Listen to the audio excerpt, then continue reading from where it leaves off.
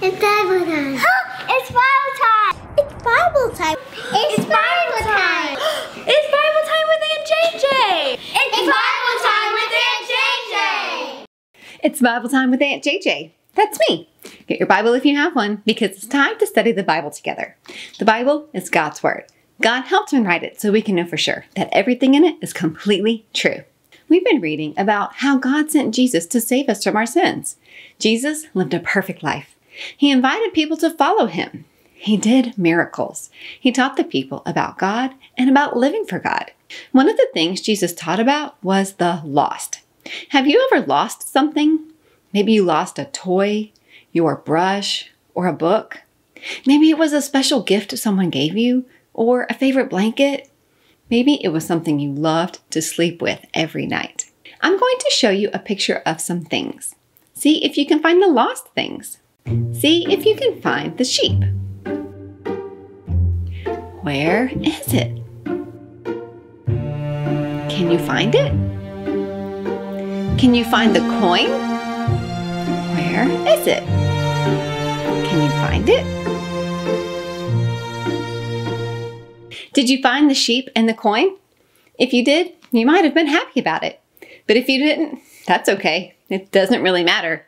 If you found them or not, it doesn't make a big difference in your life because these pictures aren't really important. But in life, if you lost something that was important to you, you would probably look really hard for it, and you would probably be really excited when you found it. You may have rejoiced when you found it. Jesus told some parables about lost things. These parables are stories about things on earth that teach about heaven or God's kingdom. I'm going to read from the book of Luke. Luke is the third book in the New Testament and is a book of the Gospels. The Gospels record the good news of Jesus' life on earth as a man. Luke records true things that really happened with real people. As I read my own paraphrase of Luke 15, verses 1 through 21, listen for the words lost, found, and rejoice. When you hear the words lost, found, and rejoice, jump up and repeat the words after me. Now all the tax collectors and sinners were coming to hear Jesus, but the Pharisees and the experts in the law were complaining. They said, "This man welcomes sinners and eats with them." Then Jesus told them a parable. He said, "Suppose one of you has 100 sheep and loses one of them. Wouldn't he leave the 99 in the open country? Won't he go look for the one lost sheep until he finds it? When he has found it, he joyfully places it on his shoulders. When he gets home, he calls his friends and neighbors together. He says to them, 'Rejoice with me. I have found my sheep that was lost.' I tell you, in the same way, there will be more joy in heaven when one sinner repents from sin than over 99 righteous people who do not need to repent. Or suppose a woman has 10 silver coins and loses one. Won't she light a lamp and sweep the house? Won't she search carefully until she finds it? When she has found it, she calls her friends and neighbors together. She says, 'Rejoice with me. I have found the coin that I had lost.' In the same way, I tell you, there is joy in heaven over one sinner who repents from sin." Then Jesus said, "A man had 2 sons. The younger son said to his father, 'Father, give me my share of the family property.' So the father divided his property between his 2 sons. A few days later, the younger son picked up all he had. He left on a trip to a country far away. There, he wasted his money on wild living. He spent everything he had. Then there wasn't enough food in the whole country. The son didn't have what he needed. So he went to work for someone who lived in that country. That person sent the son to the fields to feed pigs. The son wanted to eat the food the pigs were eating, but no one gave him anything. Then he began to think clearly again. He said, 'How many of my father's hired workers have more than enough food? But here I am dying from hunger. I will get up and go to my father. I will say to him, "Father, I have sinned against heaven and against you. I am no longer fit to be called your son. Make me like one of your hired workers." So he got up and went to his father. But while he was still a long way from home, his father saw him and his heart went out to him. He ran and hugged his son and kissed him. His son said, "Father, I have sinned against heaven and against you. I am no longer fit to be called your son." But the father said to his servants, Hurry, bring the best robe and put it on him. Put a ring on his finger. Put sandals on his feet. Bring the fattest calf and kill it. Let's have a feast and celebrate. The son of mine was dead and is alive again. He was lost and is found." So they began to celebrate. Did you hear the words lost, found, and rejoice? Jesus said them several times in the parables. The Pharisees and the experts of the law looked down on sinners and tax collectors and didn't like that Jesus spent time with them and ate food with them. Jesus told stories about things the people could understand, but the stories were really about how God loves people and sent Jesus to save them. The person had lost a sheep. He cared about the sheep, and so he searched for it. When he found it, he rejoiced. The woman had lost a coin. She cared about the coin, and so she looked for it, and when she found it, she rejoiced. The father let the son leave when he wanted to leave. The son was lost, but when he returned home, he was found.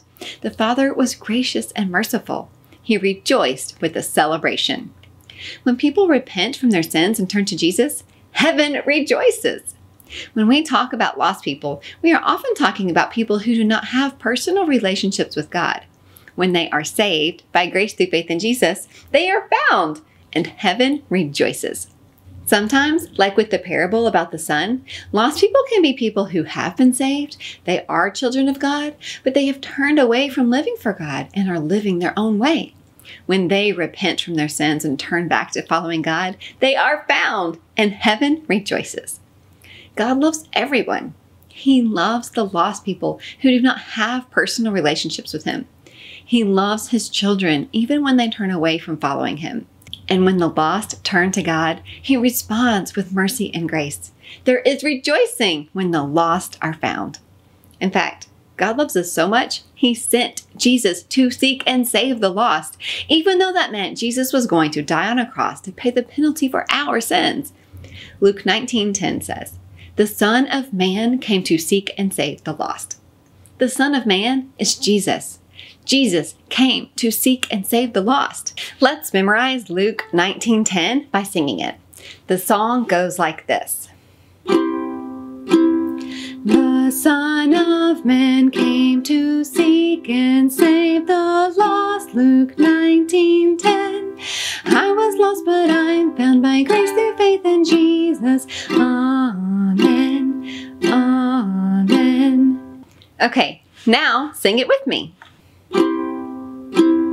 The Son of Man came to seek and save the lost. Luke 19:10. I was lost, but I'm found by grace through faith in Jesus. Amen. Amen. Let's start singing it again, but this time we'll sing it in groups. I'll start singing and then you start singing. Join in a different group when they start singing. So follow along and sing the song through to the end. The Son of Man came to seek and save the lost. Luke 19:10. I was lost, but I'm found by grace through faith in Jesus. Amen. Amen. The Son of Man came to seek and save the lost. Luke 19:10.